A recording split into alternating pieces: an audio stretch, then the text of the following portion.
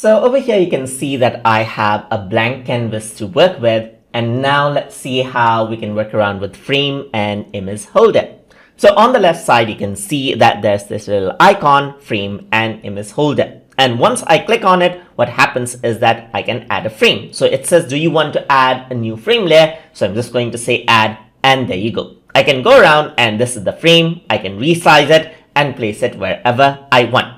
So now the first thing that I want to do is set image. So on the top you can see set image is an option. So once you click on this, now you can see that it opens up your Explorer window and you can select out a picture of your choice. So I'm just going to select the Sally Bird image and click on open. So there you go. This is my frame right here. So you can place it wherever you want. You can resize it. You can rotate it just like this.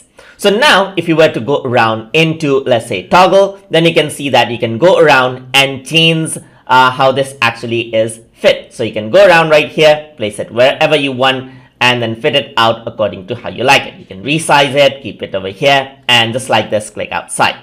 Click on this, and now what you can do is you can work around with the shape as well. So you want to go with this shape, or this shape. You can select out the shape you want to work with, just like that. Go around over here, go around over here, and there you go. So go around into, let's say, for example, toggle, and you can place it out wherever you want.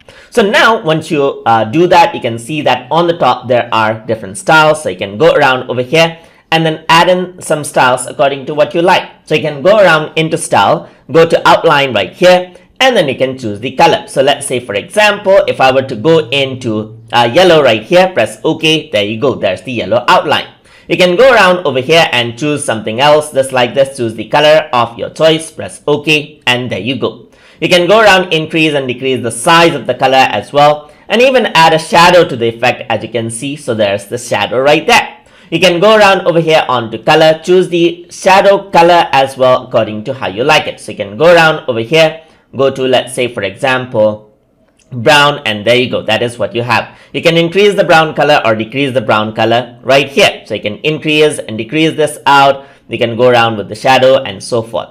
Another thing that you can do is you can go around and add new frame right here as well. Set image. I'm going to just select Dave Singh right here, and I'm just going to resize this out over here as well. And I can toggle this to move this downward, and there you go. So you can go around with the shape that you want. So let's say, for example, this one or this one or this one, as you can see. So you can go around onto this one, go around into style, shadow, and then you can go around onto outline. Let's say, for example, go around over here, there you go.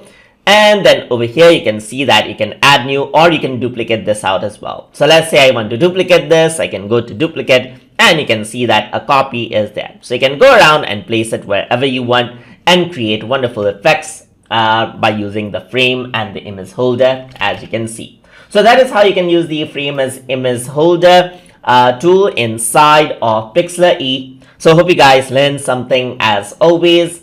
And as always, please like, comment, share, and subscribe.